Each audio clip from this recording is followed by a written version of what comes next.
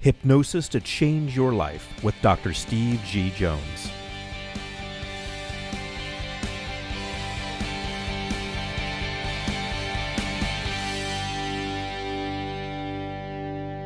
Okay, so when you're working with a client, would you ever use the same induction twice if it was successful during the first session? Okay, great question. And a lot of times what happens is when I'm working with a client, I will use an induction and they'll really respond well to it. For example, the beach induction is very popular. So I'll have someone, imagine themselves walking along a beach and the sun setting, and they really like that. But at the same time, when that induction's happening, they're going into hypnosis. So they're going into hypnosis and they're pretty much completely checked out by the time I get to the programming part. Now the programming part's different every time, because session 1, we might be working on confidence. Session 2, we might be working on motivation. Session 3, we might be working on, what we're really ramping up for, which is something like weight loss or stopping smoking or what have you. So each of the sessions is actually different. However, the experience of the client can be exactly the same. So if I were to use the beach induction every time you're walking on the beach, it's a warm day, it's beautiful breeze, it's cooling you off and so forth, that would be their experience, because at some point in that induction they're going to check out and they're going to go unconscious, or they're going to go in a deeper level of hypnosis. Same thing. Their consciousness is going to drop, or their level of hypnosis is going to increase. So the perception of the client can be like this. Well, every time I go to see Steve, I hear the same thing. I hear a beach induction, and that's all that happens.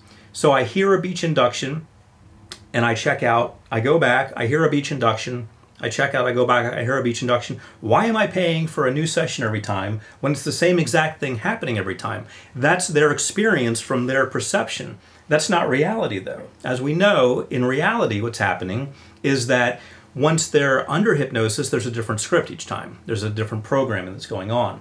So really, you've got two different things to look at. You've got efficacy, which is the power of what you're delivering, and you've got customer perception, which is something also very important and can affect efficacy, because if the customer's not satisfied, they're not going to keep coming back. If they're not going to keep coming back, they're not going to get the results they want.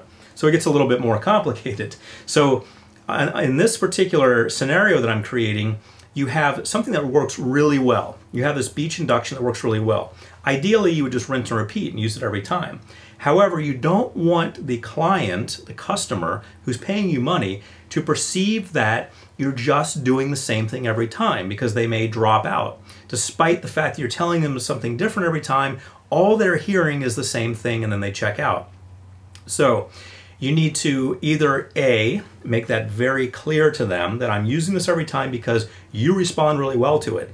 And this is all about getting the results you want. But I am doing something different in the programming. If you perceive that they're not accepting that, then you need to change inductions. You need to do the beach induction one time, a walk in the woods induction the next time. Perhaps they imagine themselves floating in space. It's their imagination, so they can be anywhere they want in their minds, and you can mix it up a little bit. However, as far as the power goes, finding one induction they respond really well to is the way to go.